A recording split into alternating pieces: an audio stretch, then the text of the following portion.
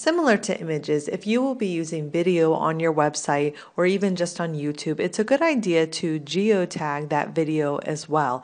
And it's very, very easy to do. It just takes a few seconds. So if you are in YouTube and your video is uploaded, whether it's previously been uploaded or you're just doing this for the first time, it's the same process. But you'll go to the video and you will click on the Advanced Settings tab. And if you scroll down a little bit here, you'll see that there is a video location box. And here's where you can go ahead and type in the business address. Once you have the address in, you can click search. It's going to find the address. As long as that looks good on the map, you can go ahead and click Save Changes.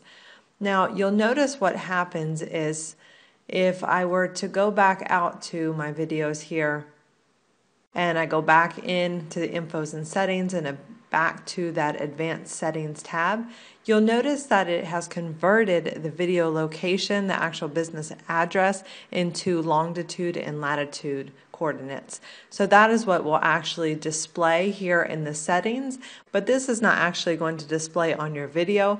This just means that you have geotagged it to a specific location, which is going to help target this video for that particular location and for searches around that location who are looking for this service.